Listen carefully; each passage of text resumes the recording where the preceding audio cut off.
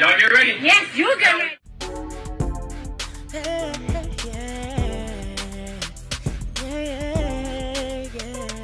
If you want the latest news in the streets, join us and tune in for the tea. Breaking news with integrity. So tell your friends and your family. It's the Lovelyti TV show, bringing you good tea and good vibes. It's the Lovelyti TV show. Be sure to share, like, and subscribe. Hey tea sippers, I hope you guys are doing okay. So I was gonna work on a different video, and then I went on Twitter and I seen not Fez trending, and I'm like, what do y'all mean not Fez? And I literally almost thought it was a joke at first, and then I started looking at the rest of the trending topics, and I saw only 25, Angus, Mac Miller, damn Fez, and I'm just like, do not tell me something happened to Angus Cloud. And unfortunately, it's just been announced as of 20 minutes ago that he passed away at the age of 25. Now, as you guys know, I'm a big fan of the show Euphoria. We did a call-in show for the season finale. All of the young tea sippers put me on Euphoria and on top of my kids. And so, you know, all the young people started watching it, and I would always hear about it. They're like, you got to watch it, T. You got to watch it, T. So I finally said, okay, let me go ahead and start watching this because my kids watch it. Like literally every young person I know under the age of 25 watches this show. And I was just blown away by the show, the acting, just everything. But as you guys know, one of my top favorite characters on the show was Fezco.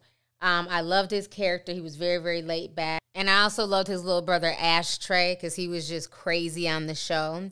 And once I got into Euphoria after season 1, you know, I watched season 2. I binge watched it. So we've been waiting for season 3, but then it was announced, you know, we're dealing with the whole writer's strike and everything else. So Euphoria has been pushed back until like 2025 or something like that.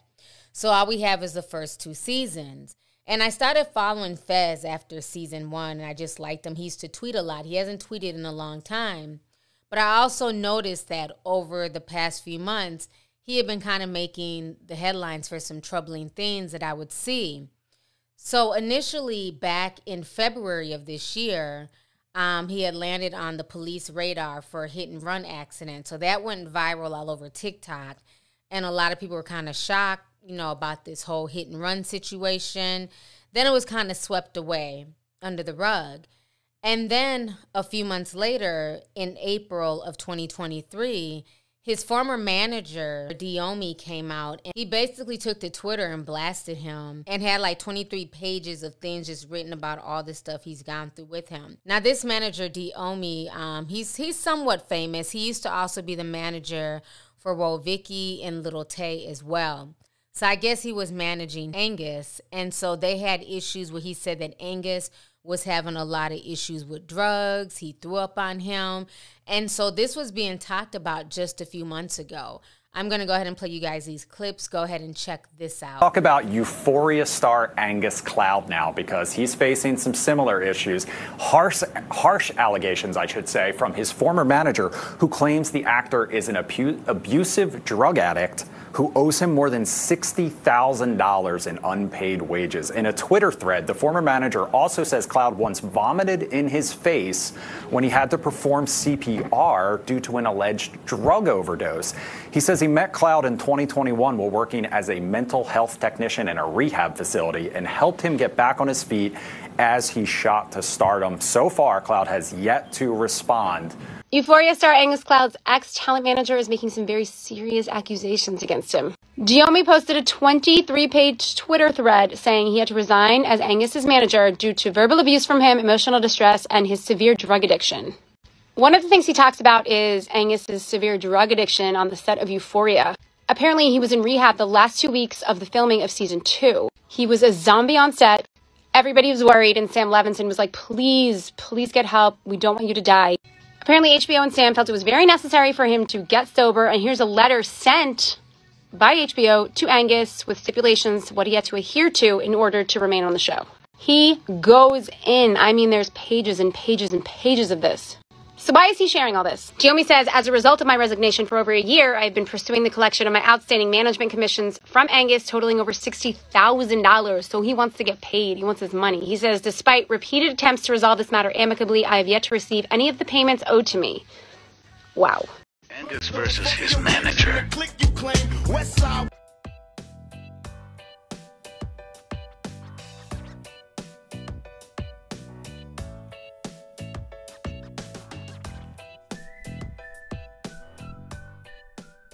All right, so you guys just saw those clips. So this entire situation is really sad. And then today, like I said, as of 20 minutes ago, this is what was stated by TMZ. So they wrote this: Angus Cloud, famous from Euphoria, has died at his family's home in Oakland. The actor's family tells us it is with the heaviest heart that we say goodbye to an incredible human being today. As an artist, a friend, a brother, and a son, Angus was special to all of us in many ways. Last week, he buried his father and intensely struggled with this loss. The only comfort we have is knowing that Angus is now reunited with his dad, who was his best friend. Angus was open about his battles with mental health, and we hope that his passing can be a reminder to others that they are not alone and should not fight this in their own silence. They also go on to say, we hope the world remembers him for his humor, laughter, and love for everyone. We ask for privacy at this time as we are still processing this devastating loss. So the family is not telling TMZ or anybody how he passed, but I'm assuming it may have been either the S word or possibly drugs or drug overdose. But either way, it's really sad. I think a lot of people really resonated with not just Angus, but also his character Fez, because he was just so laid back and chill. And the way that he got into Hollywood was almost like a fairy tale. You know, this was a young man who was waiting tables. You know, he had very little money. They just happened to see him, and he got scouted. And that's the way it used to happen back in the day, where you might just have a look and you get scouted by a scouting agent. And that's how he got discovered. He didn't come up through nepotism. He didn't come up because, you know, he was on the casting couch. He literally got scouted. And, you know, he went from struggling and working, you know, this part-time job to being on Euphoria and being one of the breakout stars of Euphoria. Who are you wearing? You look incredible.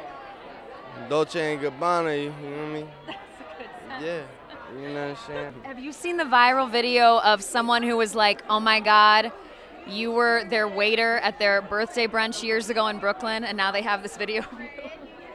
Oh, I was a lot of people's, you feel me? Busboy, waiter, server, you feel me? In all shapes and forms. What would you tell yourself then, like knowing what you know now that you're here, you've made it, you're at Vanity Fair? I'd be like, damn, what you doing over there, man? That's wild. Yeah. Well, what do you tell? Get that suit at? And that's part of what I was saying on my live stream, is that we need to get back to that, where we're giving up-and-coming people a chance, where we're going out and scouting talent, as opposed to just using people who are already in the industry, who already have a name for themselves, because he had no acting ability, really. All his was natural talent, and they wouldn't have been able to find that casting somebody who was already in the industry. And so it's just really sad to just hear this. One, because he's so young, at only 25 years old, and it seemed like he might have been battling a few things, you know, but I just hope he finds peace.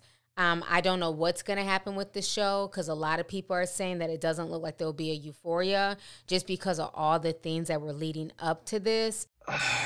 We're never getting season 3 at this point, are we? First, Kat is leaving. Maddie might be leaving too. Chloe Cherry got arrested for shoplifting, and this one didn't even make any sense to me. You are an actor on one of the biggest shows in the world. You got money. We know you have money. Why are you shoplifting a shirt that costs $28? I expected this from everybody else, but not our boy Fez. Just throw the show out at this point. If these people aren't coming back, there's no point. So with that being said, feel free to leave a comment down below. Let me know your thoughts on the passing of Angus Cloud, a.k.a. Fezco. How do you guys feel about this? Were you a fan of Euphoria? And if he was dealing with any substance abuse situations, I wonder if him playing the role of Fez was hard. you know, because if you're dealing with drug issues or potential or alleged drug issues per his manager, then it's hard to play this role as a drug dealer who's around drugs all the time. And maybe even being on the show may have caused him to relapse possibly. This is just me thinking out loud. You know, again, I don't know all of the details, but it's just really sad that this young man is no longer here, and him being only 25 years old. It's really sad. So go ahead and leave a comment. Let me know y'all's thoughts. You know, like I always say, life is short. Enjoy every minute like it's your last, because you never know when it's your time to go. So rest in peace to Angus Cloud, a.k.a. Fesco. Thank you for everything that you put into your character on Euphoria. It was wonderful to watch. So I really appreciated the show. So yes, go ahead and leave a comment, and I'll talk to y'all later. Deuces. On the way to the Ralph Lauren fashion show, can't forget the polo red. Got my hat, got my jacket, and you know you can't forget that smell good. Keep that polo red.